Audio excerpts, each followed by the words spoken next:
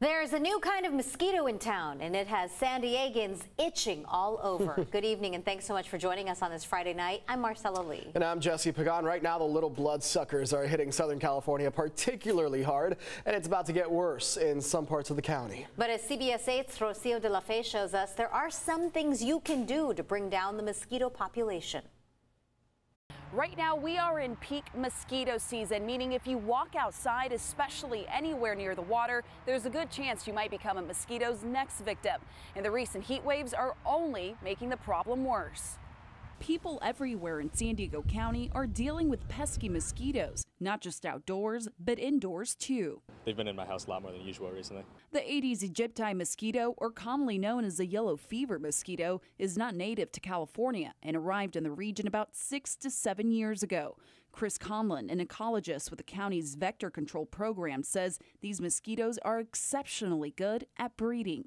It mainly breeds in small sources of water, like any containers that get left out, even some types of plants that hold water in the base. In fact, only a bottle cap amount of water like this is enough for the mosquitoes to breed.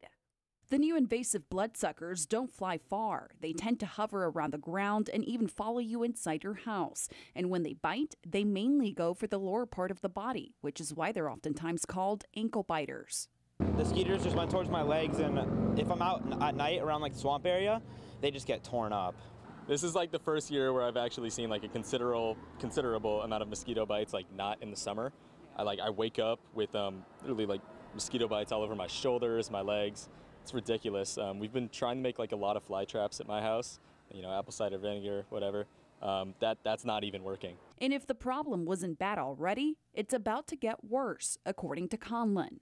The other issue, too, that's probably going to make that an issue for a while is that rain we got from that tropical storm about 10 days ago or so, because the mosquitoes that might be produced from the water that was left behind by that storm are probably becoming adults right about now. To protect yourself, Conlon says eliminating any source of water around your house is the most effective way to deal with the mosquitoes, closing all windows and doors, or at best, using window screens. The county recently finished applying mosquito larvicide to waterways known to breed mosquitoes throughout San Diego in an effort to keep the numbers under control. Rocio de la Fe, CBS 8.